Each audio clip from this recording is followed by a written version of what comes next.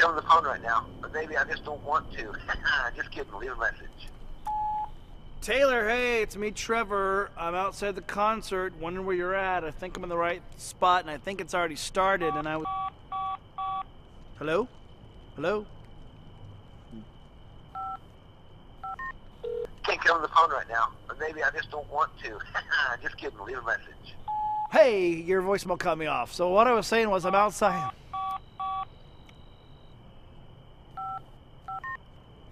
Can't get on the phone right now, but maybe I just don't want to.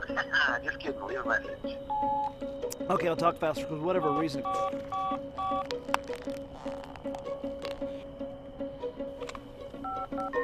get on the phone right now, but maybe I just don't want to. Just kidding, leave a message. Funniest thing, it keeps cutting me off. Gah! Can't get on the phone right now. Can't get on the phone right now. Can't get on the phone right now, but maybe I just don't want to. You're killing me! You're killing me! But maybe I just don't want to. Hey, I'll talk really, really fast because for whatever reason your little voicemail message thingy keeps cutting me off. Maybe it's because you have a cheap phone. Yeah, I said it. Hey, look, I see the writing on the wall. I am here, you invited me, and I'm standing out here like some dork waiting for you, huh? I got stood up by a buddy. What is that about? This is so you. This is so high school all over again. You get some more important friends, and me, I'm left like some chump. You have bad breath. Has anyone in your life ever told you that? It stinks, and you will not have me, Mr. Trevor, to kick around anymore. Do you hear me? No more, bro! Mailbox is full. Full of that. Hey, I'm sorry I'm late. I tried to call you, but my phone's jacked up. Anyway, the reason I'm late is I ran into this guy who was selling his tickets. You're gonna love this, okay? Get this, box seats, all you can eat food, the best seats in the house. And the best part, my treat. I mean, think about it. You're my best buddy, right? I mean, what better way to say thank you than these? Hang on, I was expecting a call. Just take a minute. Oh, it's a message from you. And another one. And another one.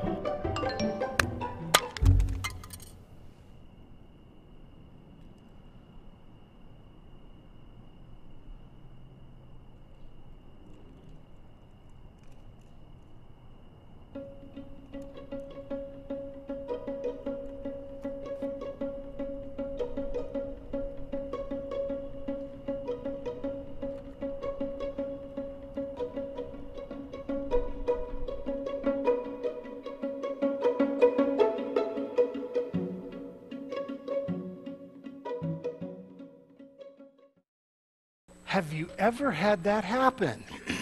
You know, in life, frustrations can come about in life. We can have those situations where we get frustrated, and then the next thing you know, we're acting in a way, and then boom, we're kind of hit in the face, and you're just like, I need to back out of here. Somehow, how do I save face? And a lot of the times we can't save face with this crazy thing called anger. And anger is the most misunderstood and, by the way, misapplied emotion of all the emotions we have as human beings. See, a lot of people think that anger is always a sin. It can be a sin, but it's not always a sin. Sometimes anger is the most appropriate response. It's a capacity that's given to us by God.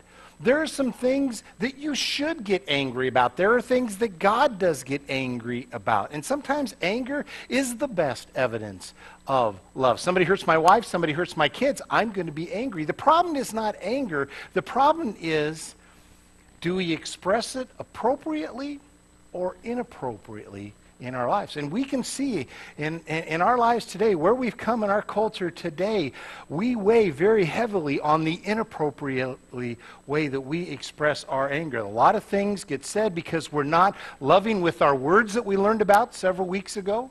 We're not putting this love into action that we've been learning about here that Christ teaches us and talks about. And so when we get angry over the reasons we're going to talk about today, then the anger comes out inappropriately. And then we start to judge whole groups of people. You know, we'll look at something and a riot will happen and all that other kind of stuff. And, you know, we'll see this and we'll look at it and say, well, see, that's all blacks do is riot. That's the only way they know how to respond. No. That is such a horrible, awful statement. And it comes out of anger, inappropriately expressed. Are there people that was that wrong? Yes. You know, that was an inappropriate way of what happened. Is it okay to, picket and all that? Absolutely. And that kind of stuff. But, we generalize. We look at, all cops are killers. No. Are there good cops and bad cops? Yes. Good people, good white people, black people, good red people, black. Yes. It's what we see people expressing it inappropriately in so many different ways. I mean, today, believe it or not, today, people are terrified to say whether they are a Democrat or Republican. Wow. I don't really care what you are. I'm a Christian. I answer to Christ. Do I have my likes and my dislikes of both parties? Absolutely. Do I know what I vote when it comes to that? Absolutely. But to have people to be terrified to say, I'm not even going to do this because why? Because anger is out there. It's inappropriately expressed, when it comes to that, because we're not expressing it with love. And it happens because when we grow up, nobody teaches us the proper way. I'm sorry, school does not teach you how to properly deal with your anger. When it comes to that aspect, I think there's some good things within schools that it tries and it attempts, but because it shuts off the teaching of God's word, it makes it very difficult for those that want to do that. When we grow up, nobody teaches. That's why we have what psychiatry calls, we are living in the age of rage. And just because you or I, or just because we don't turn into Mount Vesuvius, doesn't mean we don't have anger issues. Typically, there's two ways that we deal with anger. Typically, you either become a turtle or you become a skunk. You get angry or you just kind of pull yourself in a shell, your arms, legs, and head within, and you deal with the anger in that way. Or you become a skunk. Man, you just spew it all over and it stinks and everybody knows it when it comes to that. Those are the two typical ways. And both are wrong. Both are wrong. Let me give you some fun facts about anger that maybe you didn't know between men and women. For instance, the average woman loses her temper 3 times a week. What do you think, how many times does the average male lose his temper in a week? Somebody just shout out a number that you think. 20. She's been around a lot of angry guys. He's behaving. Hang on, I got to write this date down. George behaved. I knew that was coming. He went to Iron Sharpens Iron. He's been convicted by the Spirit of how to... Never mind. 6 times guys lose their temper on average a week. A woman gets more angry at people while men get more angry at things like machines and stuff like that. Single adults express anger twice as often as married adults. So if you're single, get married tomorrow. You'll be less angry. Men are far more physical in their anger than women, and I think we all know this one. You're more likely to express anger at home than anywhere else. So how do we express this anger? Because in 1 Corinthians chapter 13, the love chapter that shows what love should look like each and every day, the kind of love we should be expressing in all of our relationships, it says, love does not get easily angered. It doesn't say love does not become angry. It says it doesn't get easily angered. So if that's the case, then how do we use this love? What does love look like? And what should we be doing to make sure we are expressing the anger appropriately? If you're taking notes, I hope you are. God says that if you want to learn to tame your temper, first of all, you got to resolve to manage it. You got to resolve to manage it. And what I mean by that is we got to quit saying, I can't control it. I just can't control it. And start realizing that, yeah, you can. Stop making excuses and realize that, hey, anger is a choice. Just like loving is a choice, being angry is a choice. People say, oh, you make me so angry. No. Nobody can make you mad without your permission. It's a choice. In fact, you have more control over your anger than you'd want to admit. Let me give you an example. I gave this example about 3 years ago. You're at home with, like, I don't know, your loved one, your spouse, and there becomes a discussion, and the discussion gets a little heated. Voices go up with that, and it's getting a little louder and stuff like that. Maybe some words are being said that shouldn't come out of our mouth because we're not loving with our words like we learned about. Your face is getting flush. We've all been there, and all that other kind of stuff. And in the midst, you got this anger, and all of a sudden, on the door. And you turn it, hi. Oh, honey, it's for you. You just turned it a dime. 1 second, you're cussing out, and you're and mad, and in the next second, you're, hi, it's for you, darling sweetheart, love of my life. You know, we turn. What happened? We can do that. We made a choice to stop because we don't want to, you know, maybe we're embarrassed, maybe we're ashamed that we're having an argument. We don't want people to know. And so we made a choice to stop that. And we do that all the time. The Bible says in Proverbs 29:11, a fool gives vent to his anger, but a wise man keeps himself under control. Keeps means it's a choice. And what I mean by when I say you resolve to manage your anger, you're saying I'm going to take steps to make sure I can handle it before I'm angry. Because if you wait to the point that the words and they're being said, the volume's up and the face is flush, you've already lost the battle. So you, first of all, you resolve it. That means you decide in advance that you're going to make choices. You're going to make choices to work on before it happens. And one of the things you do, one of the things that will help you do this is the second thing I want to talk about is you remember the cost. You see, when we remember the cost of uncontrolled anger, then we're going to be more motivated to manage it. When you're less likely to get angry if you realize that there's a price tag to anger. The Bible says in Proverbs 29:22, a hot-tempered man gets into all kinds of trouble. And we can go on and on and on about what all kinds of trouble is, right? I mean, let's have a little confession, because, you know, let's have a little group confession here, because confession's good for the soul. I'm not going to ask you to say that you've done this and that. I'm just going to ask for a showing of hands, okay? And that on these verses I'm going to read and see if you would agree with these verses, okay? How many of you would agree from your own life that you found out what Proverbs says, that hot tempers cause arguments? Anybody? Amen? Can I get an amen? All right. How about this one? Anger causes mistakes. Anyway, hallelujah on that one? Hallelujah. Okay. How about this one? People with hot tempers do foolish things. That's like an amen, hallelujah, is it not? When it comes to that. I've heard it said that when you lose your temper, you lose 50% of your IQ. And I'm thinking, wow, I can't afford that. Yeah, I really, really can't afford to lose that much, you know. But it happens. You do stupid, embarrassing things when it comes to it. Proverbs 11:29 says, the fool who provokes his family to anger and resentment will finally have nothing worthwhile left. You always lose when you lose your temper. You can lose your reputation, respect of others, maybe even your job, the love of your family. You can even lose your health. You know that statement? Oh, he or she is such a pain in the... You put whatever anatomy you want to put within there that you usually say when you say it, you know. But it's a 100% true statement. If we don't learn to deal with anger, to love in this and take these steps that we're talking about, and that, then you know what happens? We keep that here and we don't deal with it biblically the way that God tells us to deal with it, love the way that we're supposed to love, then guess what? We start to get sick. Physically, ulcers. You know, acid reflux, all this kind of stuff literally becomes the pain in the neck is a pain in the neck. I mean, you could run a marathon once a week. You can be having kale salads every day. And you can be eating healthy and just loving it. But if you're not dealing with anger right, you will be physically sick. So we need to remember the cost if we don't control our anger. And here's the third thing the Bible says, that we need to make sure we reflect before we react. Reflect before reacting. In other words, think before you speak. Or, I've heard it put this way, put your mind in gear before you put your mouth in gear. We read from Proverbs 29:11 from the NIV earlier. I want to read it again here. It says this in a different translation.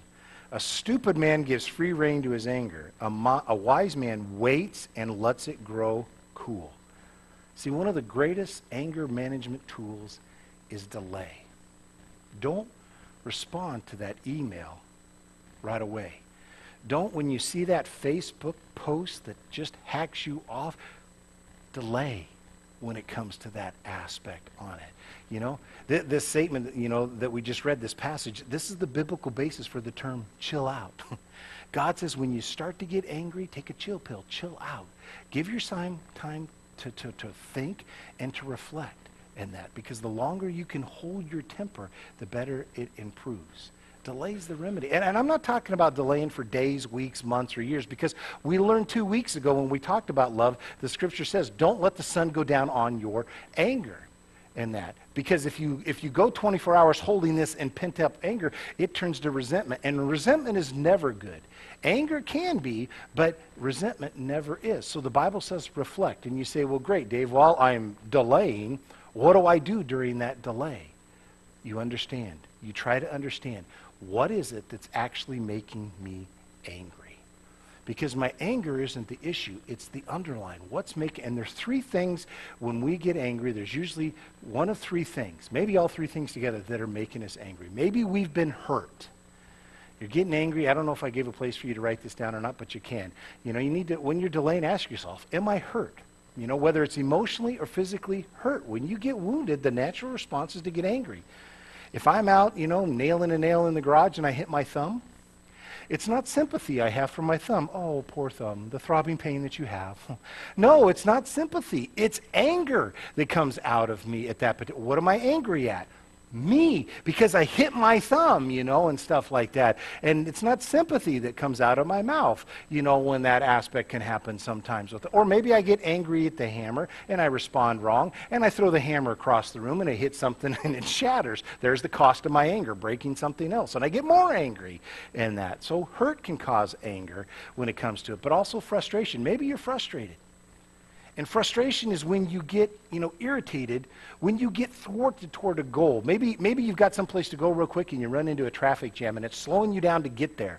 And so you start to get frustrated and you find yourself getting more and more angry. Or maybe there's something that, you know, some whatever that you're involved in and people aren't as excited about it as you're excited about it and you're getting frustrated. I don't understand, you know. Why is everybody sleeping in this morning? Why aren't they here worshiping like we are, having a good time? I don't understand. And you can get frustrated and you get angry. Oh, they're with Pastor Pillow. I like him too. I'm going to go there next Sunday. You know, I mean, you can let that happen and that frustration can cause you to explode like a skunk on people in ways that's not loving and that we're talking about in that. Because, you know, basically what I'm talking about is things get out of control and you get frustrated because you can't control them.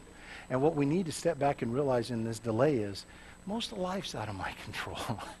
You know, I can't control, you know, I didn't control where I was born. I didn't control who my parents and relatives are. I'm not going to control, you know, when I die. I mean, most of what makes me, me, makes you, you, is out of our control in that. So what are we frustrated about, or what are we hurt about? Or the third thing is fear. Fear causes anger when we're threatened or trapped or feel attacked or afraid.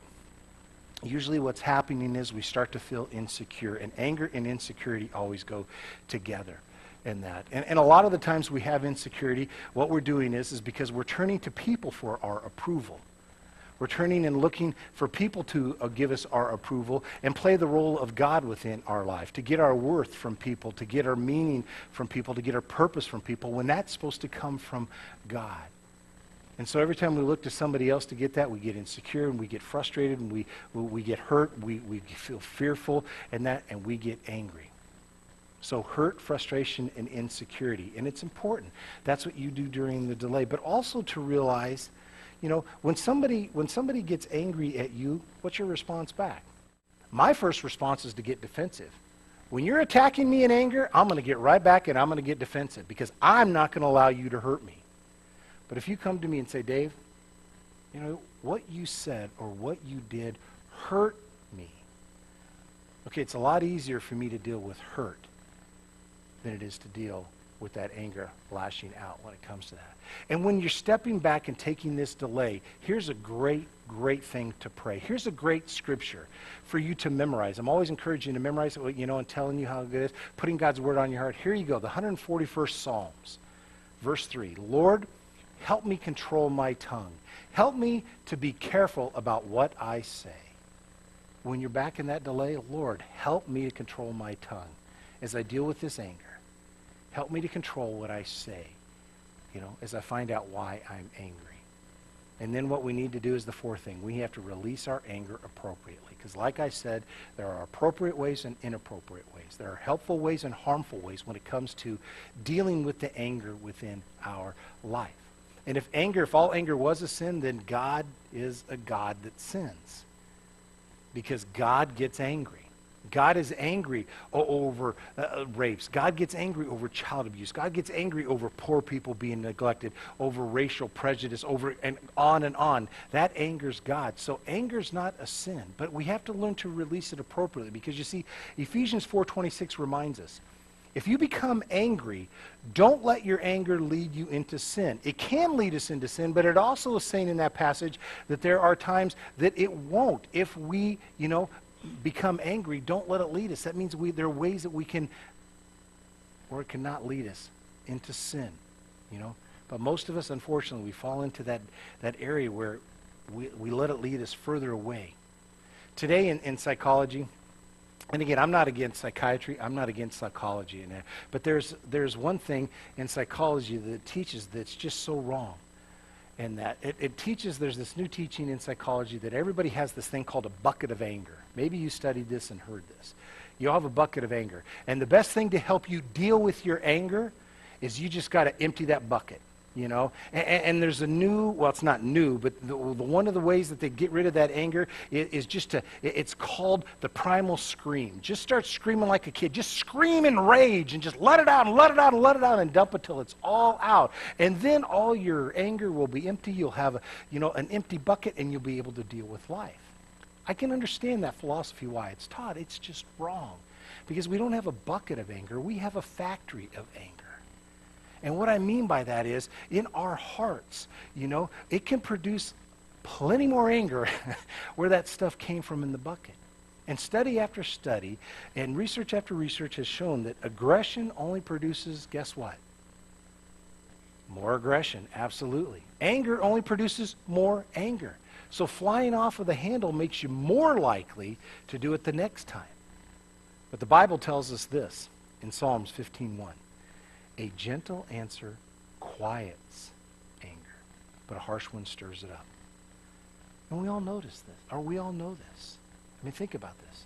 You ever been in an argument with somebody and you raise your voice? What happens to their voice? Yeah, theirs will get a little bit louder. So what do you do with yours? A little bit louder now, a little bit louder now. Oh, that's the wrong song. But that's what happens. It keeps going up and it keeps going up. And the Bible says, no, not loud and fast, low and slow. And I'll confess, this is an area I struggle with. If you come to our house and you hear me and my boys, I've talked about this before, we go loud and fast at the drop of a hat. Now, recently, Tyler's gotten a lot better. And so we've gotten a lot better at this and stuff, and that as we've been looking, as we've been learning, as we've been turning to God and stuff, that go low and slow.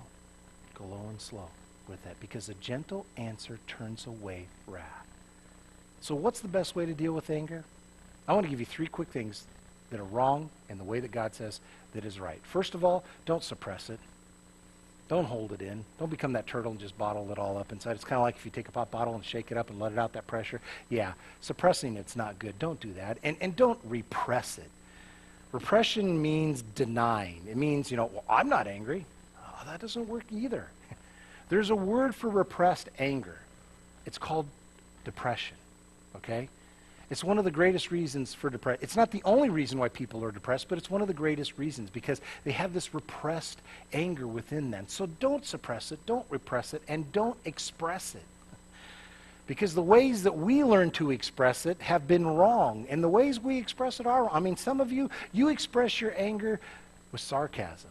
And some of you are black belts in sarcasm. When somebody comes at you and you get you mad, your tongue becomes this knife, and it's like, you just cut them apart with your words, your sarcastic words. You just cut them down to nothing, and you're good at it. Others of you, you're not sarcastic so much, but you are great at manipulation. And your motto is, don't get mad.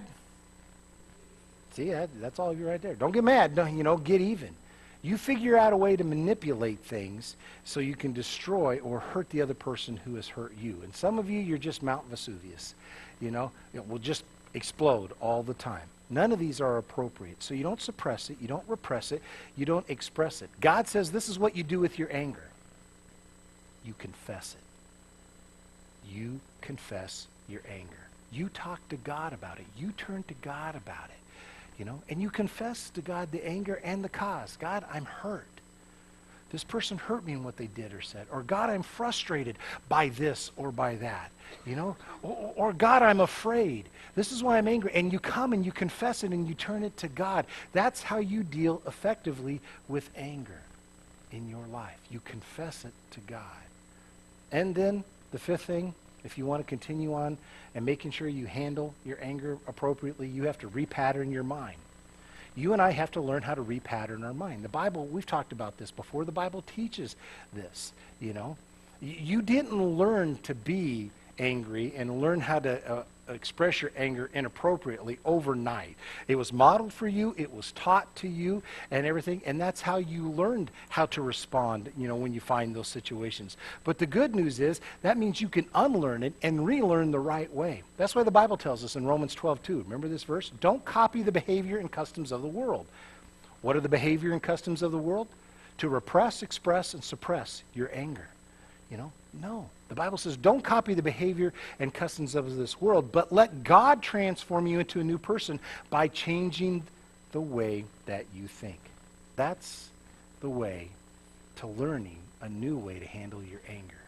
Because when you act in anger, or when you act in angry ways, it's because you feel angry. And you feel angry because you're choosing in your mind to think it over and over. We talked about this 4 weeks ago. You know, repeating it over and over and thinking angry in your mind. And the way I think affects the way that I feel. So the Bible says be changed by the transforming and by the renewing of your mind. That's what God does. He's the one that changes those thought patterns in your mind. And you have to also understand this. Only you can change your thought patterns, your own thought patterns, not anybody else's. It has to be your choice. You know, in a relationship, you can love others the way that we've learned to love. You can speak the truth to them in love, but it has to be their choice to want the change. Only you can. So if you're in a relationship and there's this person acting wrong, or you're always in these arguments and the volumes are always going up and loud and quick and all those other kinds of things, and not low and slow and all that other aspect, you make the choice. You make the choice of what it's going to be like, and you choose. And then when you're there, they're going to go, wait a second. As they're going loud and quick, real loud, and you're just standing low and slow. What's going on? Why, usually when I go loud, they match me. Usually when I get there fast so we can get this over with, they're there. There's what's going on. And you change you. And in the process of you changing how you deal with anger, then that opens the door for them to also be able to change in their life too, in the way that they respond. It's their choice in that. But you say, Dave, I'm sorry, I didn't learn good patterns of anger management growing up. I know, none of us did. You know? So how do you do it? It's the last thing I want to share. You got to you got to rely on God's help. It's not going to be solved by a quick visit to Dr. Phil tomorrow when you flip on the TV, you know, or a magazine article or a seminar.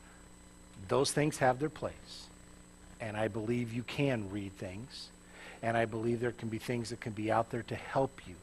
But Romans 15:5 says, patience and encouragement come from God. I pray God will help you to agree with each other the way Christ Jesus wants. There's that word patience we talked about last week. You know, patience is what's going to help us. You know, help agree with each other, help deal with each other, help work with each other the way that Christ wants. And how do we know what Christ wants? We look to the model of Christ like we talked about at the very beginning of this series. And we get to know that. You see, the closer you are in your walk, in your life, in your relationship with Christ, the easier it is going to be for your mind to be changed, your thought to be changed, and for you to deal with anger. If you're teetering, you know, so-so, I'll be whatever, and that you're going to be teetering, you're going to be struggling with this anger. If God, you know, if Christ isn't even in your relationship, you're going to be struggling with anger problems all the time when life shows up in you. You're going to have problems being patient in life. See, we're not talking about, and we haven't been talking about through this series, some kind of superficial love. We're talking about a supernatural love. And the scripture says when we give our life to Christ, when we turn to him, you know, that we have the fruit of the Spirit. And the fruit of the Spirit is patience and love and joy and peace. And that's how God helps us, you know. But the truth of the matter is this. People say, well, Dave, I don't know how God helps me with my bad habit of anger. He goes straight to the heart of the problem. And you know what the heart of the problem is? Of everything we've talked about here today, wrap it up this way. The heart of the problem is the heart. It's our heart that's there. It's not my behavior. It doesn't start with my behavior. It doesn't start with my background. It doesn't start with my attitude, my feelings, or emotions. It starts with my heart. The scripture says this: whatever is in your heart determines what you will say. The problem's not my tongue, it's my heart. My mouth just betrays what's inside of me. Bless you. So if you find somebody with a harsh tongue, a cutting tongue, they got an angry heart. Somebody with a negative tongue, they got a fearful heart. Somebody with a boasting tongue, they got an insecure heart. Somebody with a judgmental tongue, always judging everybody, they have a guilty heart. Somebody with a critical tongue, and that, they're always being critical about everything, they have a bitter heart. Somebody with a filthy tongue, they have an impure heart. But on the other hand, you find that person that in love speaks to you, that person that has joy that's coming out, that person that speaks in a kind, gentle, patient way. Guess what is in their heart? Love. They have a loving heart. And it all begins with the heart. So maybe the greatest thing to help us deal and be loving the way that we need to love, maybe the greatest thing that we need to do is stop and take a look. And maybe the most powerful prayer that we could pray today is the prayer that King David prayed in the 51st Psalm, when he turned to the Lord and he cried out to the Lord and said, Lord, create in me a clean heart and renew a right spirit within me. Create in me a clean heart. Maybe that's what we need. I definitely think it's what our culture needs, is a new heart to understand how to truly, honestly love people the way that Christ has loved. And we're not going to be able to love people the way Christ loved if we don't have that new heart. And the only way we get that new heart is if we have Christ come into our life. I've heard, Lauren talk about it when he was talking up here, and that about why we give and about communion, about what he's done for us. And that's what we've been learning, and that's what life is about, understanding.